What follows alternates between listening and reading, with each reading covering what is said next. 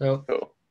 welcome to another Path to Pro episode. Sorry, it's been a little bit of time since the last one with Simon. I've just moved to Spain, so I've been getting everything ready and sorted out. So, sort of only now on a rest day, I had a bit of time to sort of set up and film with Red. So, this video is with Red Waters. Do you want to say hi? Hey guys, thanks for having me on. And Red this year is riding for CC Plan Soet and the Black Cyclist Network, which we'll get Yeah. into those teams a little bit later on. So, as normal with the situation on Path to Pro. So as normal, the normal plan with Path to Pro is just getting into the quick questions at the start. So obviously I'm doing this as a podcast as well, so I'll read them all out. So firstly, how old are you? I'm 22, so 20. final year under 23 this year. Mega. How many years have you been cycling? I think five and a half now. Yeah, about 5.5 years. Is that 5.5 years racing or just riding? No, literally, yeah, 5.5. Riding. I started just after my GCSEs. Okay. And then so your first team or club? That was Satonia CC, which is like my local cycling club. And yeah, I stayed with them for like three years, I think. Strong. And then from there you went to Vitus, which is your last team, is that right? Not quite. So No pins. Vetus, yeah, Novins was the last one. So yeah, Vetus was in 2019, and then last year it was Nopins. Is that the elite no pin cider mech, isn't it? Is that the elite team? Yeah. Strong. Yeah, they're a strong setup. I really like their kit to be fair. Yeah. Where in France? Obviously, you're not in France now, but where are you going to be based when you're in France? So yeah, I'll be racing for CC Plonqui, as it's pronounced, which doesn't make any sense when you look at the word. But yeah, I'll be racing in Brittany. So yeah, that sort of region. Okay, and then so what's your favorite race? Could be either the one like a race to do or a race to watch, anything like that. At Worlds, I love watching Worlds just because like the stakes are so high, and Yeah, like it's just a completely different dynamic as well. So yeah, that's really cool such to a watch. sick race. Alaphilippe smashed it last year. Yeah. Such a good race to watch. And Yeah, then I'm not gonna lie, I kind of wanted Wout to win, but it's cool. It's cool. it is what it is. It is what it is. Yeah. And then so what's like your most memorable win or cycling experience? It doesn't have to be a win. Probably when I won out in Spain in Calpe last year on training camp. I just sort of whimsically entered this Volta La Marina race, and like the whole team and a bunch of my mates were out there watching and stuff. And I beat this climber who's now on Movistar, by the way, on his climb. What's his So name? I was pretty like Abner Gonzalez, Oh, is that the oh, where's he from? Puerto Rican, That's the Puerto one. Rican. Yeah. Yeah, He's well strong. yeah, yeah, he is, and it was like up this 5 minute climb. Do you know? I don't know if you know the climb to Montego, I think. It's No, probably a bit far for you. I've not managed to do that yet. No, I need to explore a few more of the climbs to be honest. No, it's a good time. But yeah, no, I won there, and that was like, yeah, that was really cool, just because all my mates were there watching and stuff. Strong. Rate that. And then I guess is Calpe the favorite place to train or what's that? Yeah, absolutely. I mean, it's the only place I've trained like properly, apart from where I live, which is like Hampshire. And Yeah. like Hampshire's nice, but Calpe is like, it's top tier. Like Yeah. that's our whole region, really. Everyone goes to Calpe, don't they? Yeah, That's exactly. classic that. And then sort of moving on to your experience really now. And firstly, I wanted to highlight the Black Cyclist Network that you're a part of. So it's a really good setup. And, I really respect what's going on there, but I don't know loads about it. And I guess, I guess a lot of people do, but I guess there'll be a fair few people who also don't know. How did you come about joining the networking team, and what are the aims of the network, and also how can people get involved in the network? Is it just on social media, or what's the deal there? Yeah. So I knew the guy who founded it, Manny Arthur. I knew him. I think I've known him for like a couple of years before he started it. Just from I think we met at a race in Hillingdon. But anyway, yeah, he started that in I want to say 2019 or maybe 2018. And then so halfway through 2020 last year, I left my team for various reasons, and and it was also around the time where sort of the Black Lives Matter movement was really getting like a lot of it was getting a lot bigger. And Yeah, I was like, you know what? I'm sort of like, I guess I had a bit of an epiphany, like, you know what, cycling really is not diverse at all. Yeah. and seeing what Black Cyclist Network's doing, which is mainly to promote diversity in cycling. I was like, actually, I really want to be part of this and help this. So I joined those guys, and the main thing is just to get more BME riders, and that's black and ethnic minority riders, just cyclists in general, to start cycling, because cycling is such an undiverse sport. So that's the main thing. And the main thing, obviously they're big on social media. They're really big on Zwift at the moment. That's the new partner we've got on board. And then obviously there's no group rides outdoors, so that's the main thing. Social media and Zwift at the moment. Is there, so in the network, is there an aim to like develop people to hire race teams, or is it just to increase purely increase the number of BME cyclists participating in the sport? Yeah, same story for like developing racing. So we've got the race squad, which I think there's 12 of us, and I'll be racing when I am in the UK. I'll be racing for the BCN race team, and then we've got the development team, and then I think that's essentially I don't know exactly how big it is, but that's obviously a larger group of riders who the goal is to get them racing more, progressing up to the higher categories and gaining experience and stuff.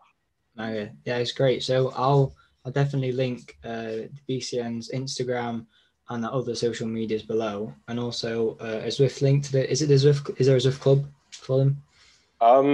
They mainly post their stuff on the Instagram anyway. Okay, cool. So I'll definitely link that below. So moving on now, really, is that how did you get into racing as a youth / junior? I presume it was more junior, seeing as you said it was after GCSEs you started. Yeah, well, I actually did. I did one race as a youth, and it was literally the week after I got my first road bike.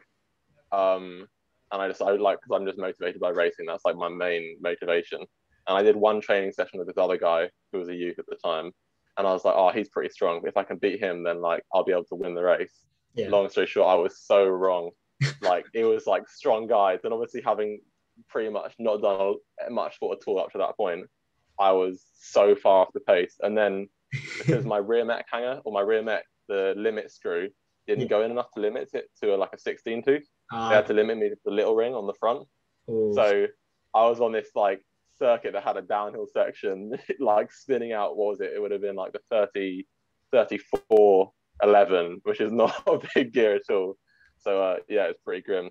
Oh. So then the next year, racing as a junior, I started racing more. To be fair, there wasn't that much junior only racing for me that year. I just sort of did local crits and stuff. Yeah. So what did I do? Yeah, I literally just ground out the local. There was a circuit race and an outdoor velodrome, and I just did that. And I got to second cat in that year. Nice. And then the year after that, that was that was A levels year. So the first half of the year was a write off because I just didn't really train properly. And then I did a few of the national junior series, but I got spat in those as well. So that was fun. Yeah. Actually, that's not true. No, I got spat in the first one.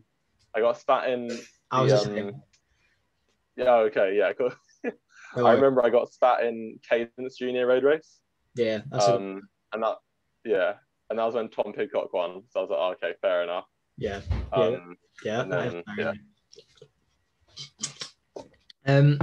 And then how did Vitus or Vitus, however want to pronounce it, how did that come about, and what teams did you target to get into? So either Conti teams or elite teams like No Pins. Yeah.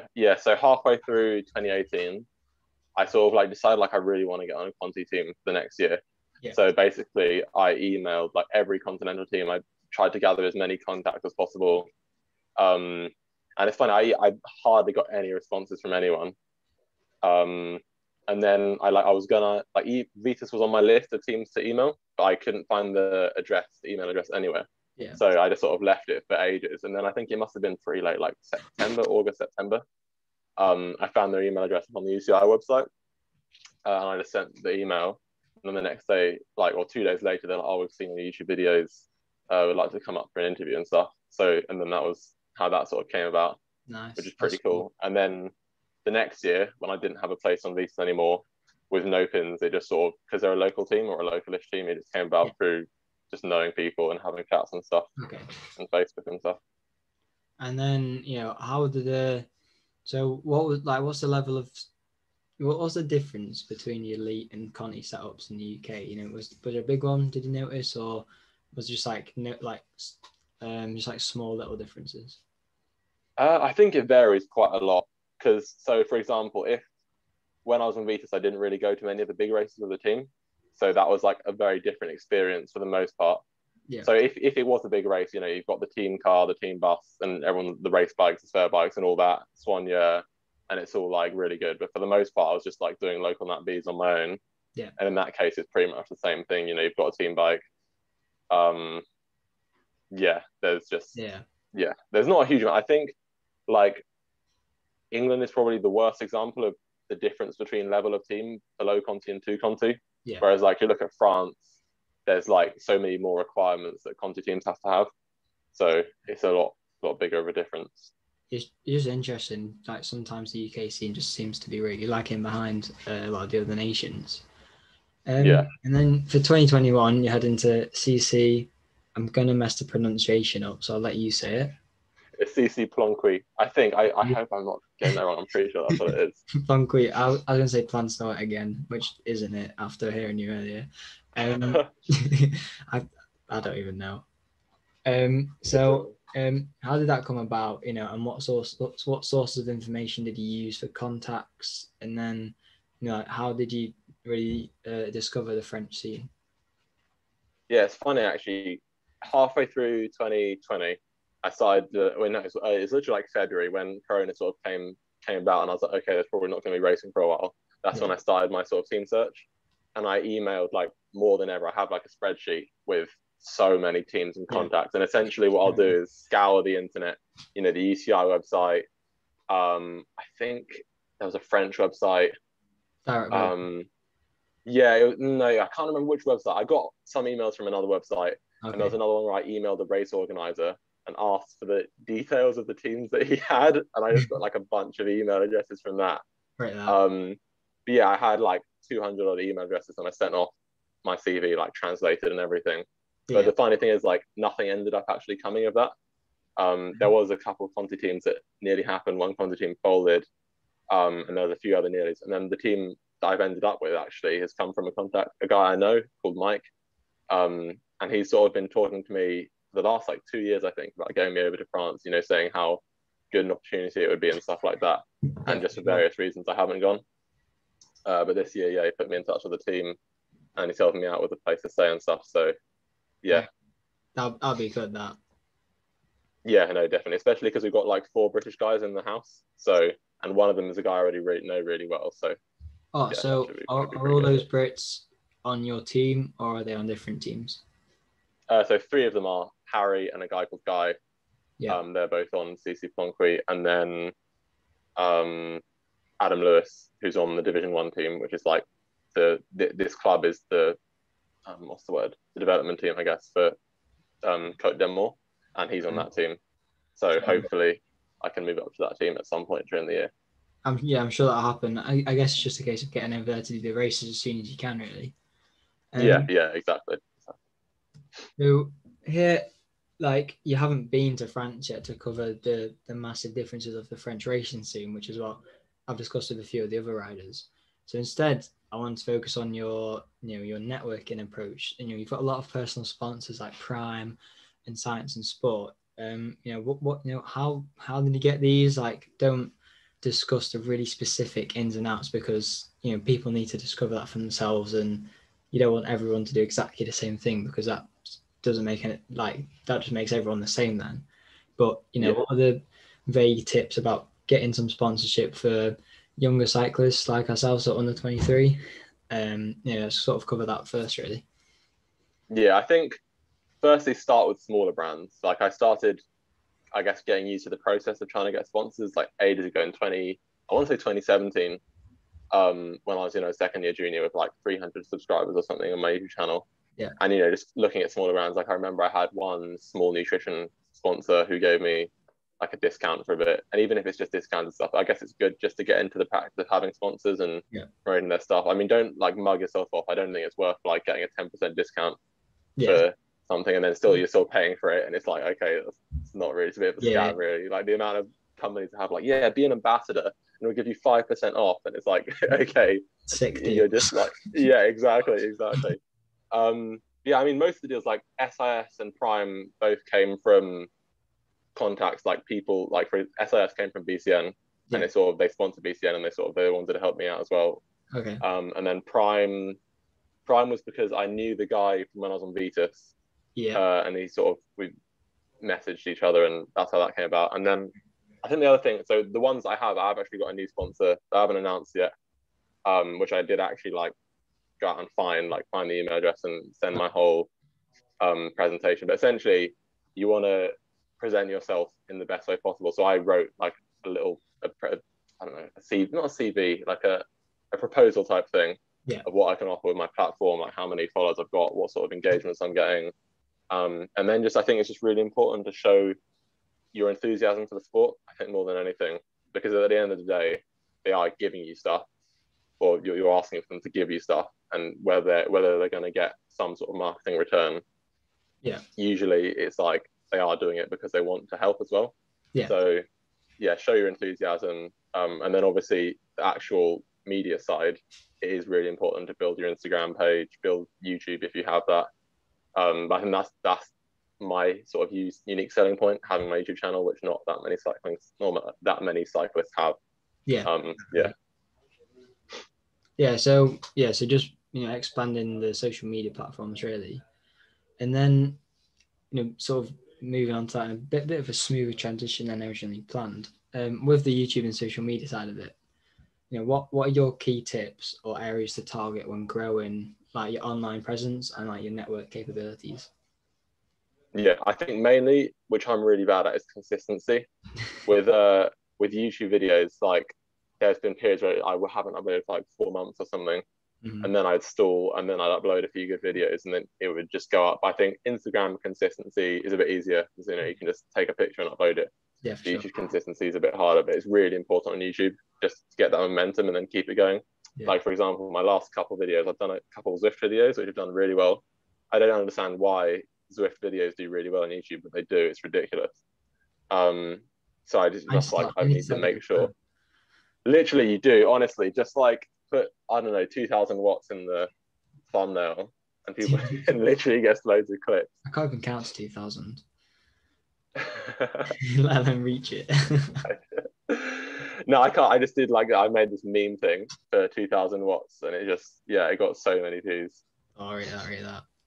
So consistency is your main tip then. Yeah, definitely. And then I guess just like trying to be entertaining and like think of the videos, assuming it's videos, think of it as a person watching as opposed to just editing it and uploading it. Yeah. And I think just instead of just being a bit of like a flat video, my thing is I try and add loads of interesting elements. Okay.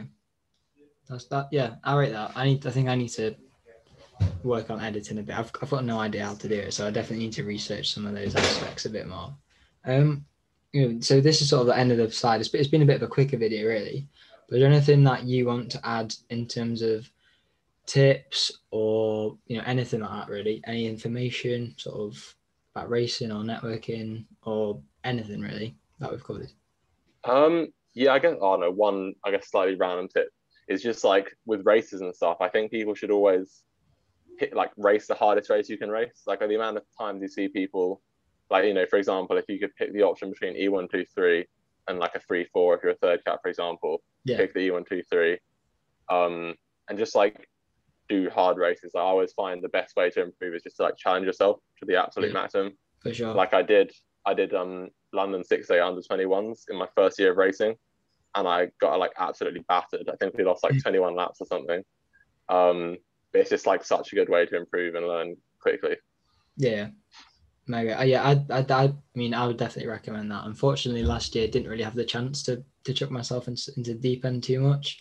But yeah. I mean, I know this year we've got some of the Spanish Cup races, which are, there's riders who've done the Volta and the ex-pros in there, which will be a massive difference. So, always trying to do those harder races it's just important to like make sure that you progress. And then in those races, you've got like a set benchmark of where you need to be if you're not there already. I think like it's quite a visible thing.